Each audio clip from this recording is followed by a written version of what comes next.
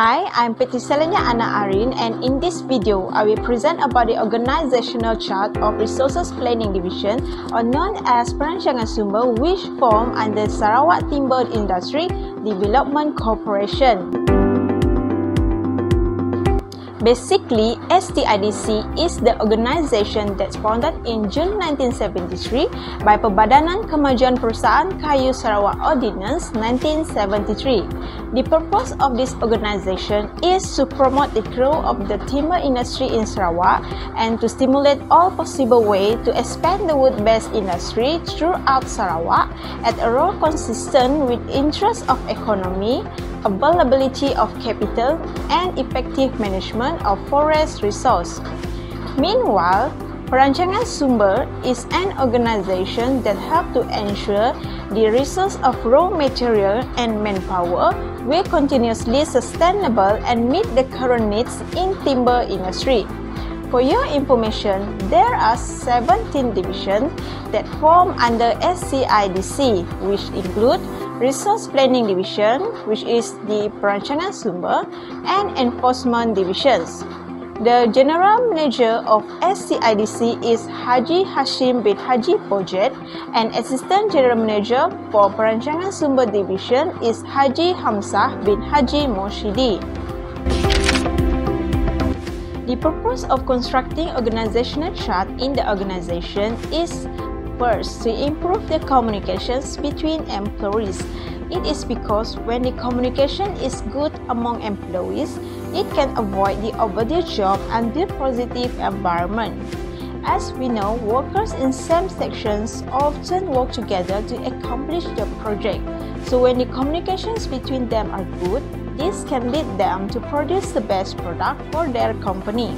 The second purpose is to define each role of each employee. It is because if the workers simply come to the office and done their own duty as officers, it will cause the goal of the company are difficult to achieve. So by having the organizational chart in company, employees can clear about their duties and responsibility as the roles are shown in the chart. And the positive vibes in the company can motivate them to achieve the goal. As we know, hierarchical, metric, and place are three types of organizational chart. So, Perancangan Sumber use hierarchical types in constructing their chart. It is because the highest position, which is Assistant General Manager, is on the top of organization and lowest are beneath them. In addition, the officials with highest positions but lowest than Assistant General Manager also has their own branch and staff under them.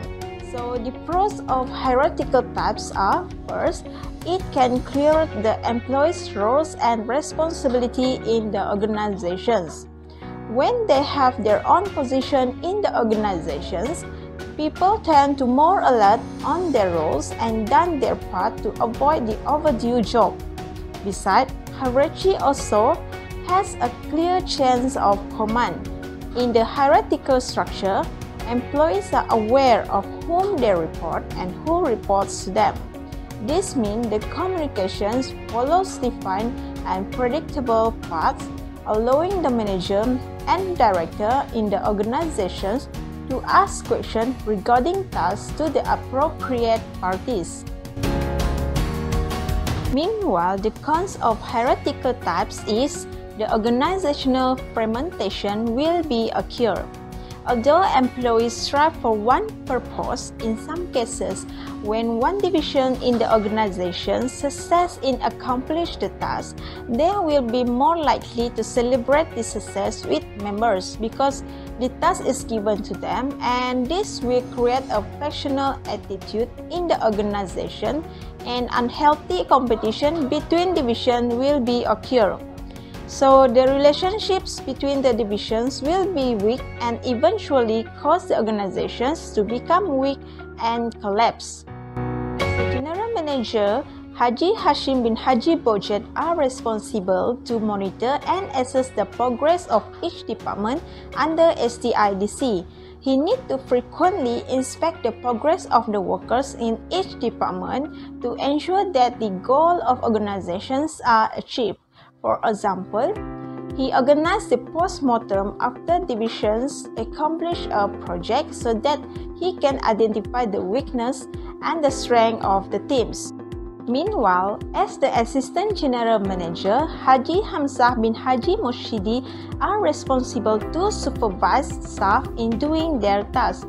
Based on my experience undergoing industrial training in this organization in 2020, Tuan Haji Hamzah is very strict about the outcome of the project. For example, he observed the staff in doing the forest inventory so that they can get the data that they expected. Besides, he is also responsible to ensure that the staff are in positive vibes in the office so that they can build a good teamwork.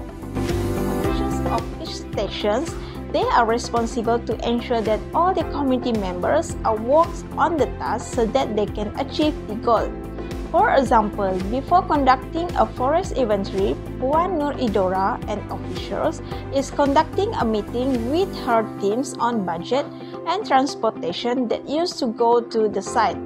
She also always refers to Haji Hamzah on the project progress so that it worked as their plan.